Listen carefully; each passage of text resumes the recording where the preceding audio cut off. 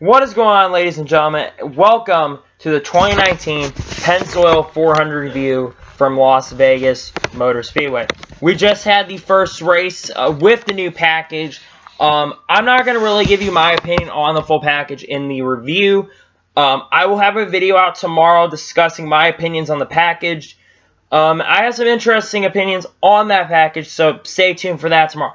But anyway, let's kind of go through the review. So, first thing, these restarts we had today were insane. Like, they were pretty crazy. And you saw a lot of really insane restarts. Guys getting really close to each other, getting close. You had side-by-side racing and even restarts for the first part of this race. And then even at the end of the race, you had some good battles going on. So we'll start with the pit stops. So first major thing was the pit stops. So first pit stop, Kyle Larson and Austin Dillon both got in trouble for uncontrolled for over the wall too soon. Let me tell you, that rule's stupid. If you put your hands down over the wall, you now get a penalty. Now let me tell you something. Put your hands over the wall, that is fucking stupid as shit. That is honestly stupid. Why do you get a penalty for putting your hand over the wall? I get if you're working, that's fine. You can get a penalty for that, but they weren't really working. Come on, NASCAR. That's a stupid rule. It needs to be a black and white rule. Black and white rule. Not a stupid rule that we have. It's like thousands of rules for this stupid rule. Like, oh my god, I can't believe that Larson gets screwed again over a penalty they really should not have gotten. Thanks, NASCAR. I appreciate that. And then we basically after that, we went green all the way. Actually, Ryan Blaney had to come back to pit road because he had to come back in because he had a tire issue.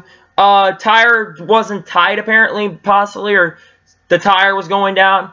And that happened to Blaney. He really never recovered the rest of the day. And in the end, Kevin Harvick was able to hold off and go to victory lane, and not victory lane, sorry, go to victory in the first stage. In stage 2, the restarts got a little bit more intense. You had a longer battle. Brad Keselowski, he decided to stay out and try to continue to stay out in front. And he held off for a long time, but Joey Logano, who was a contender in this race, a lot of this, he was able to get by and pass him. And then we had another pit stop where a couple guys decided to do strategy. Larson had to come in because he was off strategy. And you had good racing all around in this stage. And you had between Logano and Kyle Busch in this run, these two were battling side by side for like 20 laps. It was incredible. That second stage was honestly phenomenal to watch. If you watch that race, that second stage was pretty crazy. You're seeing that's a little bit synchronized because there really wasn't any cautions in the first two stages except the stages. But at the end of stage 2, Joey Logano was able to get his second stage win, and now Kevin Harvick and Joey Logano have stage wins. Now we get to the final stage, and this is the main stage. Now Kurt Busch, who pitted on the last caution, who pitted around 20 laps to go in the stage, he decides to stay out to stay up front to keep the strategy going. Now remember, 103 laps to go in the race, so he's going to pit around probably 40 laps in the run to keep the strategy and potentially have the lead as the run goes on. And it works out for a while, but Kevin Harvick is able to pass him. Now, as the run goes on, Kevin Harvick kind of starts to lose ground in this race. Logano's able to catch Harvick, and Logano's able to pass him. And then we have a pit stop that happens after that. And then after the pit stop, we have the field, and Harvick just today could not get off of pit road at all. He could not get off of the pits today. Like, he struggled because I guess he couldn't get off there because there was like no grip on the track because of the concrete. There was stuff on the track where his pit box was. So that made that really, really interesting. And Kevin Harvick got off of pit road in second. He had to try to go chase down Joey Logano. Now, also in this, you have Brad Keselowski, who is trying to go back-to-back for the race. Trying to go back-to-back wins. He won Atlanta the previous week, if you knew. We're at Vegas trying to go back-to-back and get Penske's third straight win at mile and halves. And Keselowski's able to get around Harvick. Now, one thing I forgot to mention is Kyle Busch got a speeding penalty as well in this race. He's coming back up to the front, and he's recovering from a really bad speeding penalty. While he's leading, by the way, he and Logano battling, there he comes back, and he's able to recover to fourth, and he's able to get up some more positions up to the front. And it comes down to between, we have a 3-car battle coming with 20 laps to go. You have Joey Logano, Brad Keselowski, and Kevin Harvick. All 3 Fords, by the way. So Ford showing speed again here at Las Vegas. And they're able to get close to each other in battle. Now, in the end, now as the run goes on, Logano's able to pull away. And then at the end of the race, Brad Keselowski tries to close in on Logano. As he gets a little closer, Keselowski loses a little bit of ground, and he gets close. And on the last lap of the race, Keselowski dives it into the corner, dives it in, and Keselowski almost gets him, but it's not enough.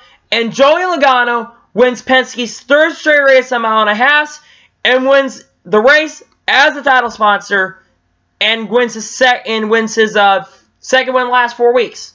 Not 4 weeks, last 4 races.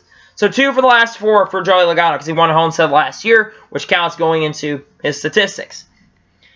I'm now going to run through the running order of the race so you guys can get a clue. This is something new I'm going to do for each of the reviews, kind of go through the running order, talk about each run. So, Joey Logano won, Brad Keselowski second, Kyle Busch, after a speeding penalty, recovered to finish third. Excellent recovery. Kevin Harvick fourth.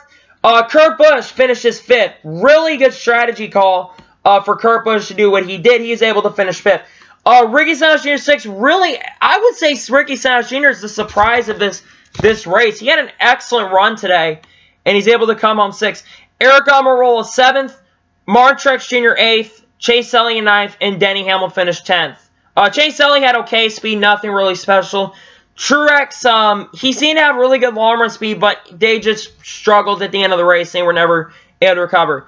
Alex Bowman, 11th.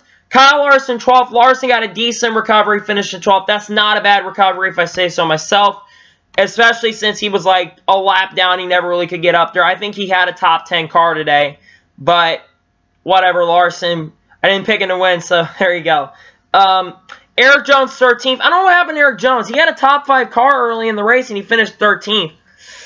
Yikes. Yikes.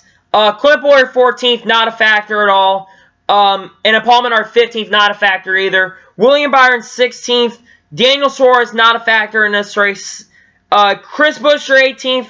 Jimmy Johnson, he was running in the top 10 a lot of this race. And Austin Dillon, who, he unfortunately with the penalty, he really never could get up there.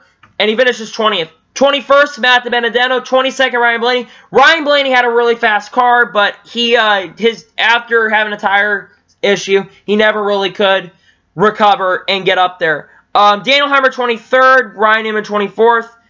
Ryan Preece, 25th. Bubba Wallace, 26th. Corey LaJoie, 27th. David Reagan, 28th.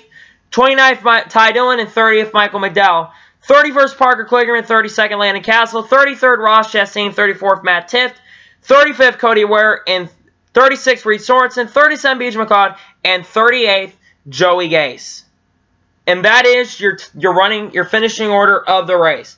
I'm going to give you my opinion. I'm going to give this race an 8 out of 10. I thought it was a pretty interesting race with the strategy and the good battles.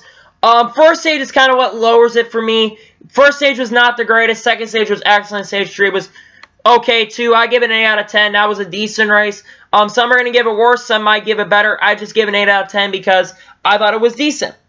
I don't think it was great by any means, but I thought it was a decent race. I think you're going to have some people negative toward it because of the package, which I'll get into tomorrow about that. But I thought the race was pretty good. I'm just saying, my opinion. Maybe the package will work. Who knows? Anyhow, I want to thank you guys for watching this video. Please like and subscribe to the channel so you can be notified. And turn notifications on so you can be notified when a video goes live. Thank you guys for watching this video. And I'll see you guys tomorrow for my opinions on this year's Aero package.